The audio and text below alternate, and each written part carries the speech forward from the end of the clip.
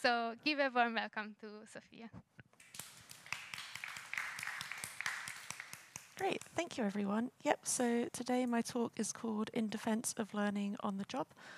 When I was first talking about this presentation to Esther, I was talking about a blog I wrote in 2017 called How I Taught Myself to Code.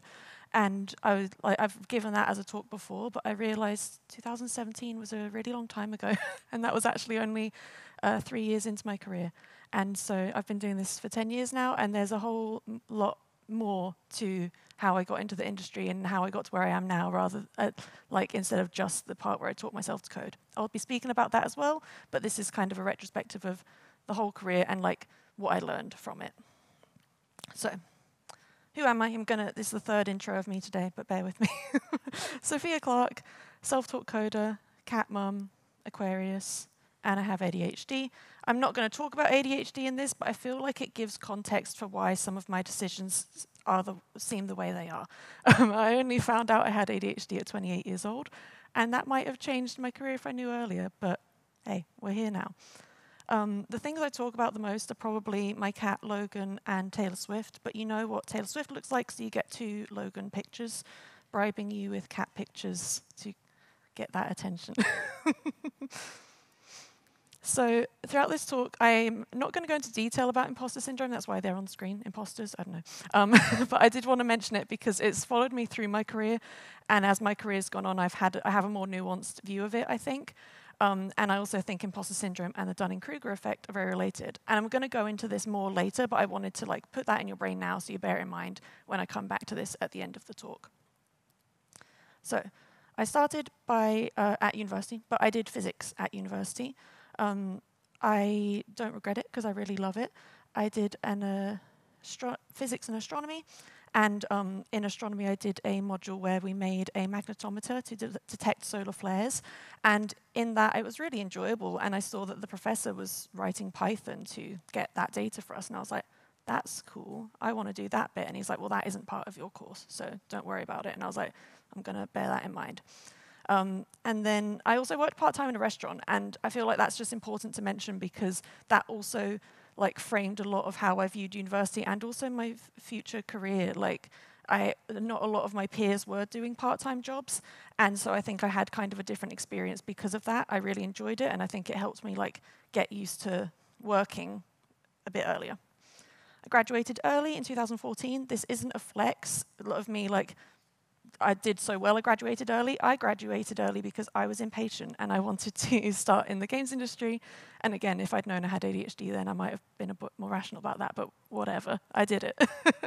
And what did I learn from this? Well, I did MATLAB, that's like a coding language that sort of uses Python for data. And again, it was one of those things where I was using it and I'm like, I'm enjoying this part of my degree. Maybe this is something that I want to pursue.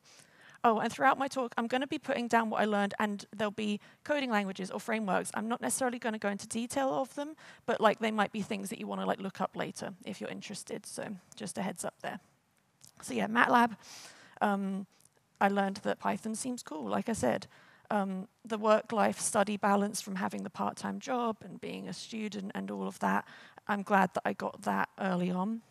And I probably learned some physics, who knows, but I did that, so we'll see. And I think learning how to study became really useful later on as well, because then I started teaching myself how to code. Like I said, I had that interest in MATLAB. I saw my professor using Python, and I was like, I think that's what I want to do. So it was a natural choice for me to start learning Python.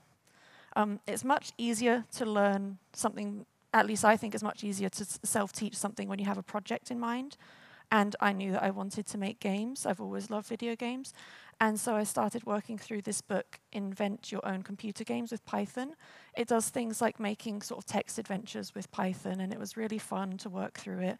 And the author, Al Zweigart, he makes a lot of other Python books, like one called Automate the Boring Stuff as well. And I really recommend all of his stuff because I think he does a great job of making it accessible.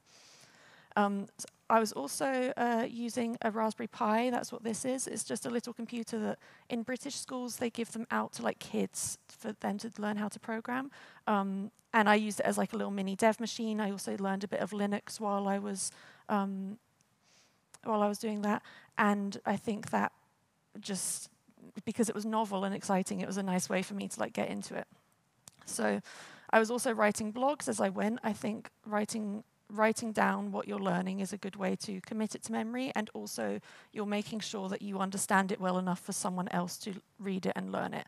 And so that was a good way for me to keep track of what I was doing. I look back on the old blogs now and it's quite funny, but like I'm not removing them. They can just stay there as like a bit of internet history.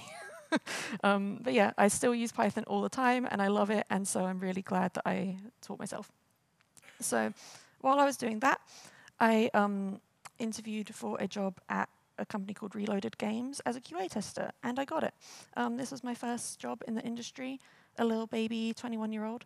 I was working on a game called APB Reloaded. It's like an online shooter with customizations and stuff. The picture is one that I found on my Facebook from years ago where I made a taco cat outfit.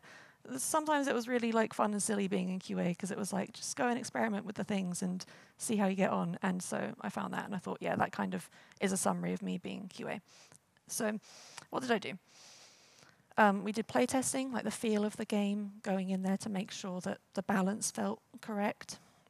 But also the more routine things like a daily smoke test and the weekly regression tests. So smoke tests going into a level, making sure that nothing is like obviously broken, and the weekly regression tests were more like going through and like checking that we had a script to go through and make sure that nothing had regressed, like nothing had broken that was previously working. So there was the fun of like playing with the customizations and playtesting, but we did also have the routine, and that we had to stick to make sure that our players had a stable game every week.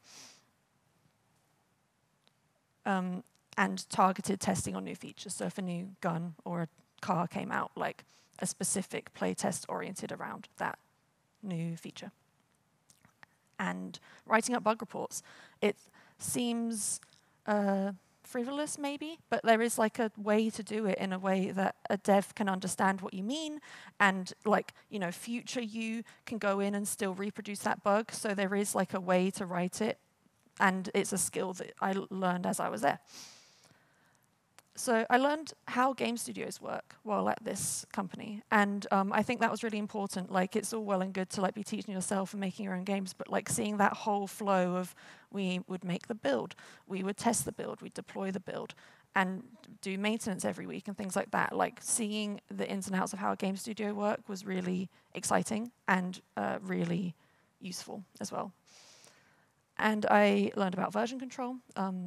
This is, again, when you're working on your own game, you might not care about it, but like we used a tool called Perforce, which is like common in big game studios, and it's just one of these things that at the time I maybe didn't think of it as being that useful, but I look back and I'm like, yeah, that was the first time I got to use all these version control things and like understand why it was important and why I needed it. Teamwork. When you're working in a job, like a proper job in an office, it's just that much more important to have a team around you that's really good, and also to play nice on that team. Like when I worked in the restaurant, if someone annoyed me, it wasn't that big of a deal. I could just like not work with them, or like maybe I would be a bit sassy. I was a teenager, and I'm not saying that I necessarily learned this the hard way at the game studio, but I did like feel the difference from going from my like restaurant job to working in a game studio where I'm like, okay, I need to sit across from this person every day or sit next to this person every day, and I can't get annoyed at them because that will make my life more difficult. So I think it's just important like to get on in that environment. We interacted with the community a lot, and I think this was almost like dipping my toes into like customer service and like knowing how to interact with your users. And also, as a side note, Gamergate was happening as I joined the industry at this point, so that was throwing me in at the deep end a little bit of what to expect from gamers and the users, but it's fine. These are just lessons that I took with me. And QA brain. I talk about QA brain still in my current job, and I'll talk about it a bit more in this talk as well, but the process of being a QA tester and like needing to reproduce something and like try all the different ways that it could work really did rewire my brain, and I think it made me a better programmer. And at this point in my career, my imposter syndrome was pretty high, but also my knowledge was very low. Like I was right at the start of my career, so of course I felt like an imposter because I was new. So it's just one of those things I look back on and I'm like, maybe I, not necessarily an imposter, but I was just new. I think it was okay that I felt out of place a little bit. And I was still teaching myself how to code after work. I was 21, so I had more energy back then. And this is when I started learning C#. I used one of the Microsoft official courses by a guy called Bob Tabor, C# Fundamentals for Absolute Beginners. They've updated it since I did it, but it's the same guy, the same title of the course. There's just a newer version of it. But I found it so useful. It really takes you from like the very beginnings of like I don't even know how to open the command line, right? Like to learning how to write C#. And it's free, and I just found it really good. And this was also around the same time that I was learning Unity. I don't remember if Rollerball was my first actual tutorial, but it's definitely one that sticks in my brain the most because it was really useful and memorable. And spoiler for like later content in my talk, but I started working at Unity later on, and I remember being in the office and hearing the voice of the guy who did the Rollerball tutorial and being like really starstruck. Like that was, I think that's why this one is like stuck in my brain the most, because it was just like such a cool full circle moment for me. So this tutorial, again, it's been updated for like newer versions of Unity and newer render pipelines. I do still recommend using that if you want to dip your toe into Unity. So learning C# gave me the opportunity to move into a junior dev role at Reloaded.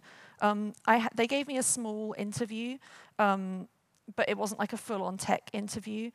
So I won't like go into massive detail, and there are other books and resources out there if you do want to know about the tech interview process. But for me, the programmers took me into a meeting room and gave me some small like coding tests to try me out before they moved me into the team, just so they could know like how much of their own time would be needed, like teaching me, right? So things like reversing a string, or there's like a classic like fizz buzz programming puzzle where you have to like have fizz and buzz print out when there's a number, a multiple of 3 and 5, just like very simple things.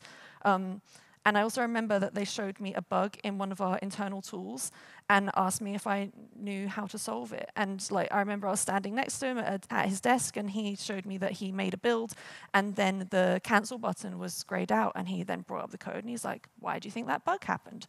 And I noticed that like there was a return statement like happening too early or too late. I can't remember the specific details, but I remember pointing it out, and like it was correct, and I felt so proud of myself.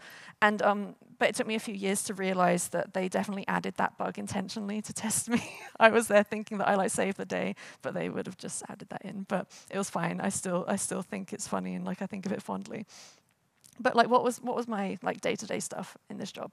Fixing bugs, working on our internal tools, and making scripts for our like internal processes. Like, for example, our producer, whenever she needed to make our release notes go out to the community, she was on our Perforce commit list and like manually typing out everything like in the change logs that our programmers sent into the code base. And I was like, that seems inefficient. So one of my first like little productivity tools was using Perforce, not even the API, like the command line interface, but calling it via C# to like print out the list of the commits into a file automatically, so she didn't have to be typing that. And it felt just so rewarding to like speed up her day and like make things easier for her. So that was really nice. And yeah, I didn't even know about APIs at the time, so that's why I did it in a really inefficient method. But it was fine. And what did I learn? Receiving feedback via code review. Again, when you're on your own, you're just writing whatever you need to. Sorry, I just blanked out for a second there. But like having people like sit next to me and like talk, like ask me to not only explain my code, but like maybe point out where things went wrong. It was just really useful, and like it's something that you really like need to get used to when you're a programmer. Like it can be difficult at the beginning, but like people just want the code to be good and don't want users to have a bad experience. So like it's like unlearning to take it personally as well is a whole thing. Building tools, build tools for consoles. So this was like setting up our build pipelines for PlayStation and Xbox and things like that. being able to do this at such an early point in my career really like laid a foundation for what I'd end up doing later, and I thought that was a really good experience. And I learned that automation's fun and rewarding, like I said with that story about the changelog tool. And how to work in legacy code bases. So this, I think, was my most valuable lesson at this company, like jumping into a code base that is old and you have to just deal with it. Like very rarely in a job will you be writing code from scratch and like you're making the first thing. Knowing how to like navigate a legacy code base and how to fix bugs in that is so important. And it seems obvious to me now, but just in case it's not, I'm going to do a quick side note of how do you fix a bug? And I thought about putting this into a flowchart, but this is just a rough guideline for like where to start. You've been asked to fix a bug. Here are some like things to check off. So check if you can reproduce it. Follow the reproduction steps that have been written in the bug. If there aren't any, talk to the QA and figure out what's going on there. See, this is where a flowchart would have been helpful. Like, if there's reproduction steps, go on. If not, talk to QA and go back here. You know, you get it. But then once you've found how to reproduce it, you need to find that relevant chunk of code in the code base. So you're opening the code in your IDE, Integrated Development Environment, which is just a fancy text editor, and start searching for words for the bit of code that might have been it. Like that's like it sounds really simple, or maybe like, but that's really it. Like, so for example, with that one with the cancel button, I could just search cancel button and find out where this bug might have been happening, right?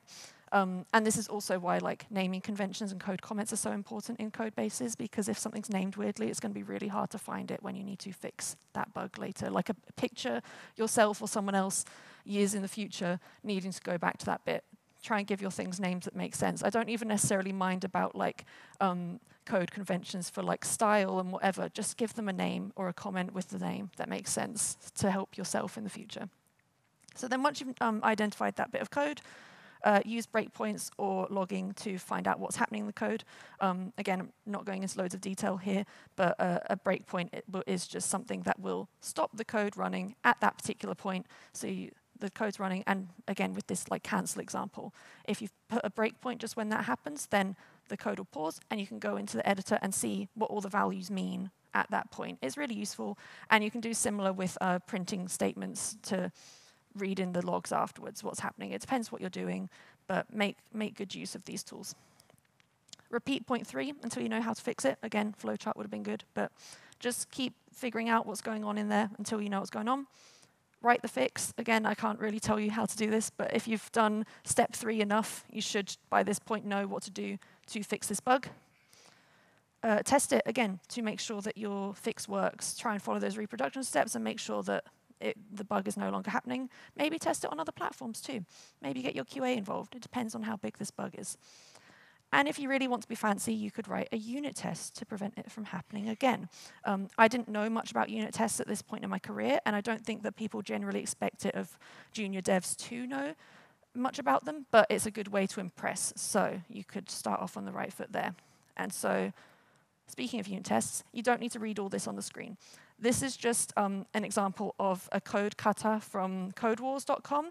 It's a really great self-learning tool, and where they'll give you like a puzzle, like the text on the side here is the puzzle. But then it also gives you a pre-written unit test to help you solve the puzzle. And so it's just a really good way for learning why you should care about unit tests and maybe like how to write them without needing to jump in at the deep end. Like they're all pre-written, and then you use that unit test to help you solve it. So I like really recommend this website. It's so fun, and I still use it if I just want to like, you know, exercise the code part of my brain for whatever reason. Codewars.com, very good. So back to Reloaded. In general, I learned about working on a live game, releasing on consoles, localizing text in a game, publisher QA cycles, cert. That might be a thing that comes up if you're working in companies like this. And I also learned a really hard lesson about the industry in that like things don't always work out. The company went bankrupt. And I think this game is still going, though. Like, I don't know how people are still playing APB Reloaded, but they are. Sorry if anyone likes that game. You're a very small group of people who play it. But yeah, I learned an important lesson about the industry and employment laws. But in general, I had a good time at Reloaded, and I say thank you, next. So yeah, then I got a job at Unity. I was on the tech support team, specializing in our services. I almost didn't take this job because I wanted to be writing code, and this didn't seem like I'd be writing a lot, but actually like it worked out really well, and I'm glad that I did take it. There's a fly. So what was I doing? I was responding to users' tickets and emails. They would write in and say, hey, my build isn't working, or my ads aren't appearing the way I thought, things like that. And I would speak to them. Sometimes we had preset things to answer, but sometimes I had to like grab their project and have a look at what was going on. So it was really nice, again, ADHD brain, being able to like work on lots of things at once. Like I was never bored in this job. I wrote knowledge base articles for our support website. So if I did solve an issue and I thought that it was going to come up again for other users, I would write an article for it on our support website and help people without them needing to email in. And working with global development teams. Unity has offices all over the place, and working with a dev team in Texas and Shanghai and whatever, like it was just a really good experience, like knowing how to do that and how to navigate that. But what did I actually learn from this? How to troubleshoot different build errors. Again, this was something that like comes in really handy all the time. But knowing how to read logs and read error messages and then translate that into how to fix a problem was really useful. And again, because I saw so many different kinds of projects, I almost developed like a protocol of like how I would do it. I wish I'd written it down in like the how to fix a bug style thing, but whatever. The power of asking the right questions. This was a big thing with support. Like sometimes a user comes in and they don't even know what they don't know. I think it's called like the hierarchy of competence or something. And knowing which questions to ask to pull out the bits of information, not only useful when working with customers, but when working with developers and stakeholders and things, like pulling out what they need to know or what you need to know. And working with remote teams again, like the same with the global development teams. I also gave a talk at Unite Europe.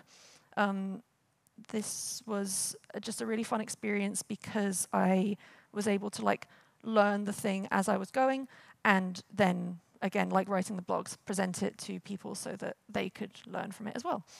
And then after about a year in this role, a new job came up in the same office, so I applied for the release QA team at Unity.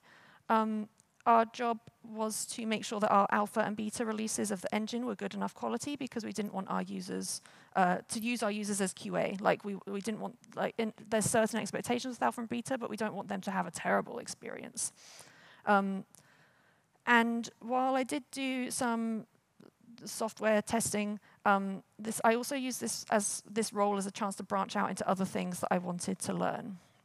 So I did a lot of interacting with other QA teams at the company to figure out what had and hadn't been tested, and then I set up dashboards to show testing status of different areas of the engine, like basically combining all of this spread out knowledge of what was being tested. And like, yeah, I went too early, but set up dashboards. Then what I learned, testing software was really different to testing games. Testing games is a bit more freeform, but then there's also more like you're following a script and doing what the script says. But in software testing, sometimes you need to like make something with what you're testing. So I did a lot of like fun prototype games in this job. Like it was a good way for me to like use Unity all the time. So that was really interesting. Using REST APIs, again, this is one of those things that I'm not going to go into detail about, but this is where I started learning how to use REST APIs, making my job a lot easier. And I used what I was doing with those REST APIs to make those dashboards. I did some in-editor Unity tooling at this point, making like little editor windows and things for like debugging or generally things to make my life a bit easier. And that was just, I still use in-editor tooling for Unity all the time. And Google Sheets scripting. Google Sheets has its own scripting language. It's a bit like a JavaScript. Super useful. Like if you want to like be making tools and automation, but you don't necessarily want to have like a whole program that needs to be run, look into the Google Sheet scripting. It's so cool and so useful. And I gave another talk as well, this time at Unite LA, and this is why there's the picture of Gromit on the screen. Partially because with that job we were just like needing to stay one step ahead of the users to make sure things were good, but also because like I was very much learning as I went. Like I would learn the thing and then like have to do it. Like it was quite fast-paced, but it was really rewarding. And I did that a lot with this talk as well. I wanted to learn something that was new to me, and so as part of self-learning, I wrote this talk like I'd learn about it, then like write the bit of the talk and so on. And I think that this is, if you like public speaking or you want to get into public speaking, doing this is a good way for developing your knowledge as well, because again, you need to present something so that other people can understand it. In this one, I was giving a talk about 2D tile maps in Unity, and I came up with like this Bob Ross analogy to explain it. And looking at this image like really brings it all back to me. Like, and again, with studying in general, being able to put something into like your own words, and it just helps it stick in your brain so much more. So then I moved into a role, SDET, on the graphics team. And I will point out, I had to apply for the jobs when I moved internally at Unity. Not always when you're at a company where you need to like actually apply for the job and go through an interview process, but I did. So just a heads up there, like that just because you have a job, you might still need to keep up on your interview skills. I'm using the Grommet GIF again because this was also very much like learning as I went. Like they needed someone to do this position, and I was like, I could probably figure it out. And it was fine. No, I did well. They were building internal tools for running graphics tests and making packages, and no one really wanted to be the first one to do it because there was this new tooling internally, and like no one wanted to be like the guinea pig, right? So I was like, yeah, I'll figure it out. I'd learn it, implement it, and then go back and relearn it and teach it to other people and so on. So I was increasing developer velocity. Like I said, there was new tooling here, and the old tooling was quite slow. So while I was doing this, I was making it so that our developers could work much faster and get value to our users a lot faster. I improved our package publishing processes. Like if you use Unity, we have like the package manager. And again, like the old processes for that were really slow and annoying, and worked on that. And I worked on the graphics test framework. This was an in-editor Unity tool essentially, but it was just it was really nice to be using, like making something that everyone internally was using. That was really cool. And I learned that developers can be really stubborn. Moving from, and you know, obviously I'm a developer, I'm including myself in that, so that's why I feel like I can say that. But like moving from an old internal tool to a newer one was stressful. People didn't want to change. They liked the way that they worked, and so having to learn like how to convince people of things and how to make things appealing to people was like a big lesson that I still take with me. But I kind of learned that the hard way in this job. Like graphics developers can be a bit grumpy. GitHub Actions is cool. We weren't using GitHub Actions the whole time at Unity, but like I started doing some experiments with what we could do there, and it's a really cool tool. So again, if you want to like look into automating things and making your life easier, have a look at GitHub Actions. It's very nice to use. YAML, GitHub Actions, when you're making a config file, it's actually written in YAML. It's like a scripting language, kind of. And also our internal tooling was using this. And so not only was I writing a lot of YAML, but I was building tools to like generate YAML. So that's, again, like something that has been committed to memory, and I still use it all the time. And I learned how to publish NPM packages.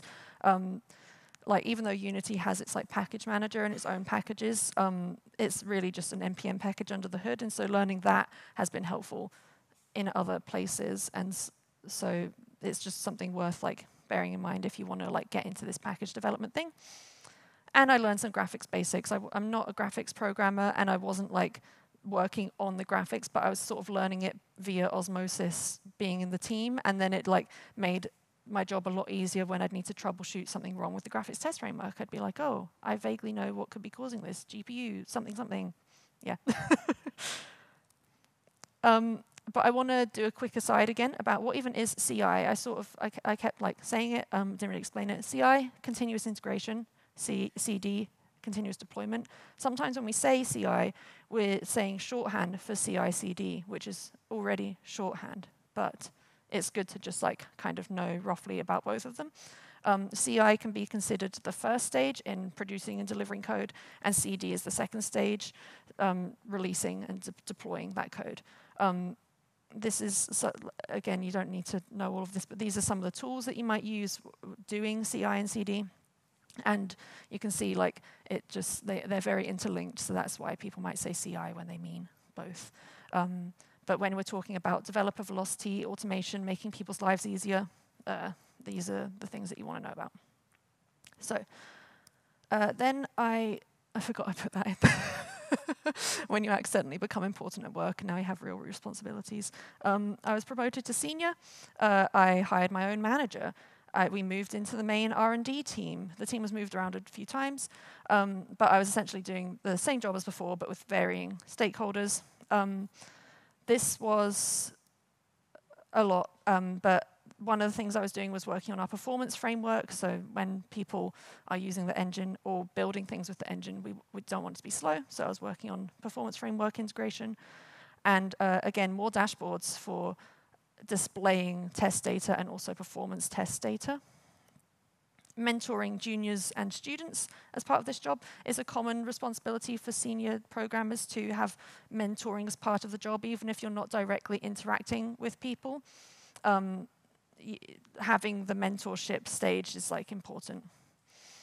But then what did I learn from this? Start small and then expand. This was specifically, it's a general lesson, but the way I learned it was from doing the performance dashboards. My first thought was, oh, well, we'll just display all the data, and then they can take from it what they want. Like the developers can just like use from it what they want. No, it would have been a big time sink for me to display all that data. It would have been a big like resource pool, like querying those dashboards, like those databases all the time for that data, and the team would have been overwhelmed if they were presented with loads of it all at once. So actually starting small and then growing based on feedback, you know, agile, whatever. That's something that I had to learn in this job for sure. Again, just things for you might want to look up later. I was using SQL and BigQuery for like writing that SQL and pulling from the databases, and Data Studio for displaying those dashboards. These are all like, I don't know if they're free, but they're part of like the Google suite. So it was just really cool and interesting to be teaching myself that. Like with my manager, we were in like one of our like performance review things, and he's like, so what are your goals? And I'm like, I think I want to like learn more about data-driven processes and like having more data for us to know what we're doing. And so I think I'd like to learn SQL. And he was like, okay. And then I did it. So that was quite cool. And it was useful for the company as well. So that was, I guess, good. And building CI for multiple platforms this time. Like I said, in one of my first jobs, I was building for consoles and whatever, but now I was doing that in a more automated way and getting that whole flow in so that it was smoother. And I was also doing a lot of pull requests, and so there's another aside here. I forgot to do the by paragraph, whatever. But by this point, I'd done loads of PR reviews, and it can be really scary as a junior when you're like assigned to a PR and like have to review it because, you know, you're the only one, well, not necessarily the only one, but like that fly is really annoying me. What you say on this PR could like affect the code, right? So I came up with this like checklist of roughly what you should do if you're assigned a PR. Just go through these. Maybe it's an unfamiliar code base and you don't know it super well, so like just reading the code won't maybe do much for you.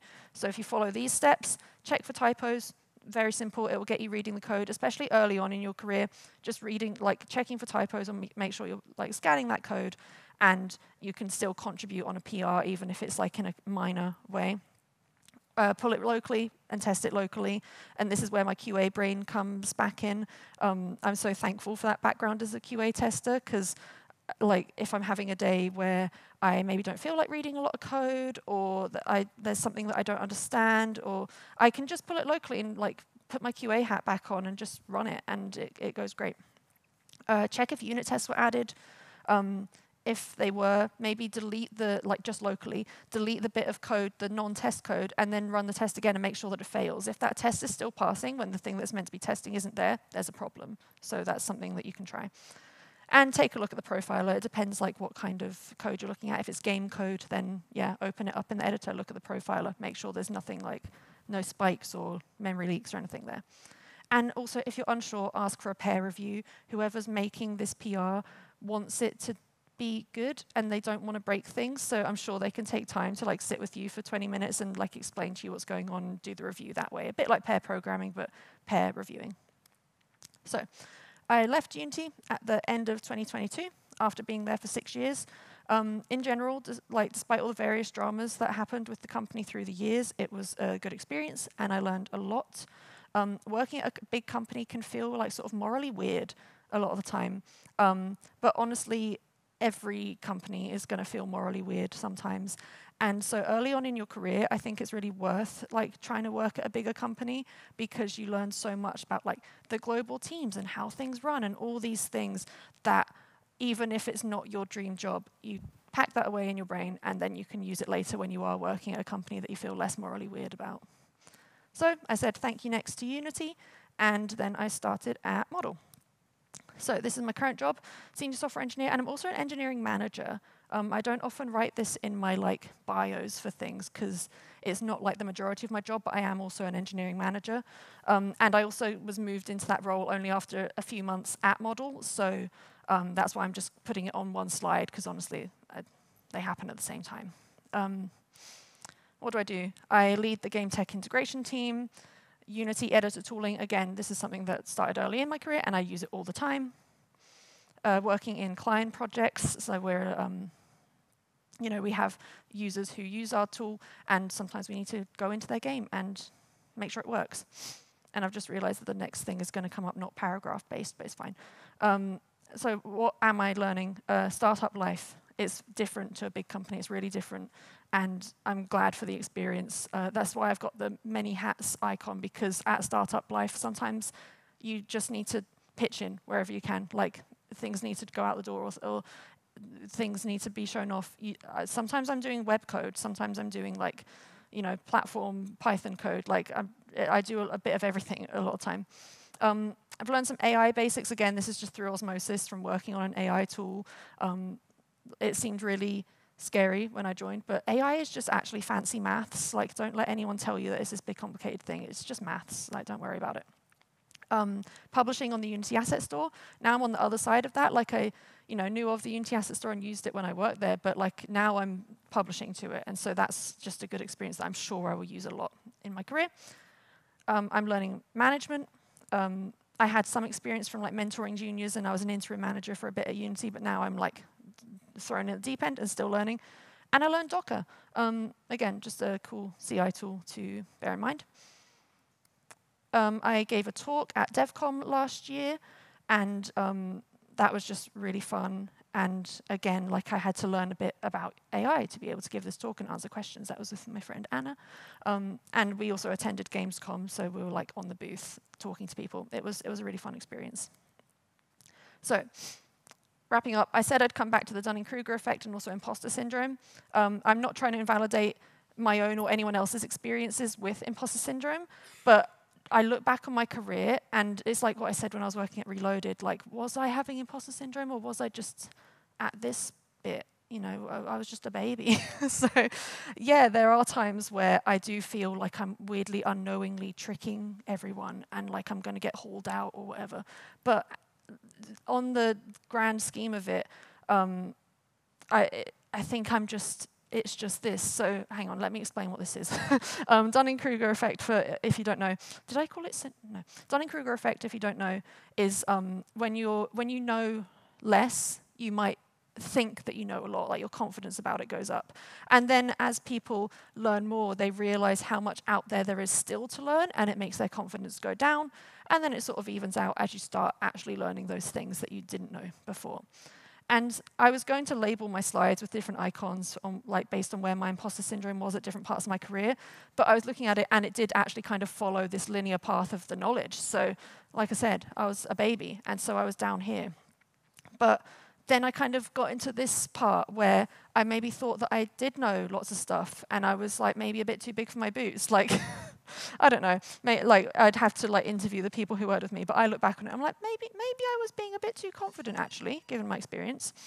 And then you get into this part, and like on this chart it's like quite small, but I'd say that this part for me was actually a bit more spread out. Like I started to like feel it a lot in the middle of my career as I was going, oh my gosh, there's so much around me that I still need to know. And that's why I use the imposter again there, because I think this is like the imposter syndrome region of this graph. And then things sort of like mellow out as you do start picking up on what you've been learning. And sometimes I flip-flop. Sometimes I go back to the imposter syndrome stage. But generally, I just try and like center myself and remember, like maybe I do just genuinely need to learn more about this topic, and maybe that's okay. But also, I think it was America Ferrera from, she was in the Barbie movie, right? She did a talk where she was like, you know, I am an outsider in these spaces, so of course I feel like an outsider. And like sometimes that's in play too. And I love that events like this can make people feel like less of an outsider, but like maybe it's okay. So, conclusions. I was going to make a list of like the different things I'd listed as having learned on previous slides, but it was just actually starting to look like my CV. So I think you got the gist. But every job can be a learning opportunity. I learned something from each role that I was in, even if it felt a bit random or like maybe not quite on the path I wanted to be on. That's why I had those Ariana Grande "Thank You Next" gifs come up, because she sings about what she took away from each relationship and that she's thankful for it. And even though some of these jobs definitely weren't perfect, I did learn something from each one. And I didn't put a whole slide for it, but my first job ever before uni was a cleaner. And I put that on my CV when I was applying for the QA test at Reloaded, because I didn't have a lot of jobs, right? And the QA manager said that he liked to see that on the CV, because he liked that it showed I had a work ethic, and it showed that I was okay with like boring, repetitive tasks. So again, you can take something even from a job that maybe seems really, really random. So everything could be a learning opportunity. And that also means like don't shy away from applying to things that seem maybe too advanced or like out of your comfort zone, because you never know. And even if you don't get that job, like even just the applying process can you can take things away from that and use that later on. Imposter syndrome does suck, but it also means you're growing. Like if you're feeling like imposter syndrome-y, maybe it means that you're just learning more and you're getting to that cultured part of the Dunning-Kruger effect graph, right? So try and look on the bright side of it, maybe. And there isn't a correct way to be a programmer. So you can see my career is really weird, and now I'm an engineering manager, and I taught myself to code.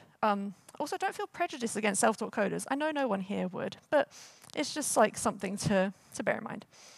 So, oh yeah, of course, got to have a Barbie gif. I do work hard, and I need to remind myself of that. I like to pretend that I don't, but I do. And so, thank you very much for listening, and here's contact if you want.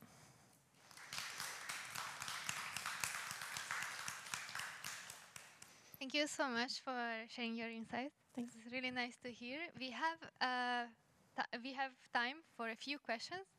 So if you have any questions in the audience, I can give you the microphone. Or if we have any questions online, just type it in the chat, and we can ask. Maybe it was a lot of information, so you're still digesting it. I can then start with a question, if you don't mind. Sure. I'm going to give context first. So imagine someone is teaching themselves to code, and now this is their first time of applying, and you mentioned these technical tests. I know there are resources to prepare for them, but maybe if you could give advice on maybe how to approach them or what attitude to take on going into them. Sure. So I think it will vary company to company, but I think don't be scared of like admitting that you might need to like look some things up, right? Like we're not supposed to like have perfect memory. And again, with my ADHD, I really can't remember things. And so I'll be very open, like I'm just gonna like look this up on Google. I probably know how to do it, but I'm just gonna make sure that I'm doing it right. But also like knowing to explain your thought process out loud as you're doing it, because they don't just want to see perfect code, they want to see your reasoning and how you come to conclusions. It's a bit like when you're in school and you need to show you're working on a maths problem. And so if you verbalize that while you're writing code, then I think that can do well in an interview for sure. Okay, great. Thank you. Do we have any questions from the audience, maybe? At the time to, yeah, I can give you. I think for the stream, yes. So when you figure out that you like programming and Python, why did you choose to self-teach instead of going for like education? I was impatient, and I'd just been doing uni, and I was like, well, how hard can it be? I don't know. It was also like money reasons. Like I went to university in the UK, and you have to pay for school and stuff there. Maybe if I was living in mainland Europe, I might have gone the the education route, but I couldn't afford to do the whole university thing again. I considered doing a college course, like a post-school pre-uni college course, but then like the self-teaching was going quite well, and I applied for the job at Reloaded, and I was like, let's just see how this goes. Would you recommend that route for other people that want to try? It maybe like I think the industry's changed a lot in the last 10 years, and it's maybe more competitive now. If you like education and you can go to university, try it. But like, if you would rather like self-teach, like so many of the best coders I know are self-taught, and it's just about a lot of my career is maybe luck-based as well. Like I just was in the right place at the right time as well, right? So it's doing what you can. But I think I got on well with self-teaching, and I know others who can. So if maybe traditional education doesn't suit you, then try it.